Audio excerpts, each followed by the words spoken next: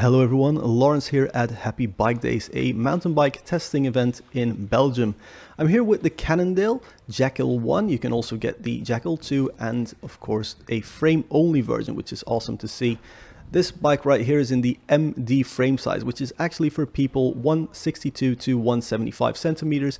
I'm 184, so this bike was a little bit undersized for me. Another thing is there's very limited time on these testing events, so the rear shock was a bit soft as well. It actually took 2 mechanics just to set sag and it was still a bit off. So this little bottom protector should probably come off before you start messing with your shock settings.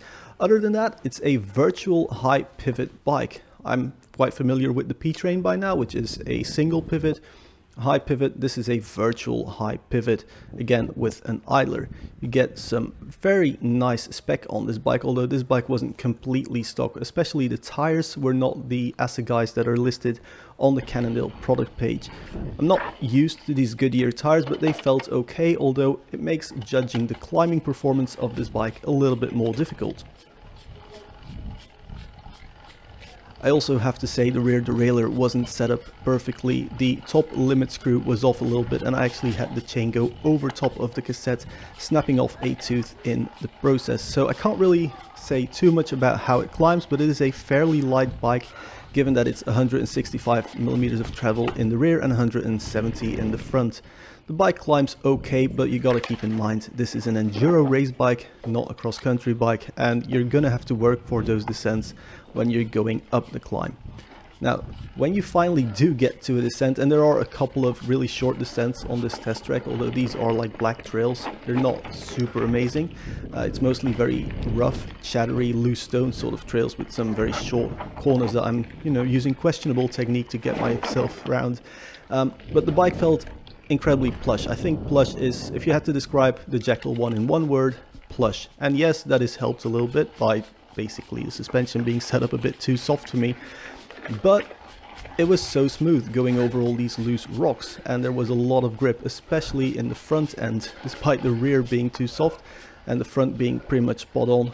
There was a lot of grip in the front, so it's not too aggressive on the geometry. But I was undersized by one size and it didn't feel too horrible, which means that reach numbers are probably fine. Again, I only had this bike for like half an hour, so I can't really do a detailed review on this. It's more like first impressions, and first impressions on the Jekyll 1 were definitely good. Now, if I knew the trail a bit better, I would probably jump this straight into the photographer instead of acting like a snail going down these little trails here. But the bike is, and I hate to say this, confidence inspiring, mostly because there's just so much grip.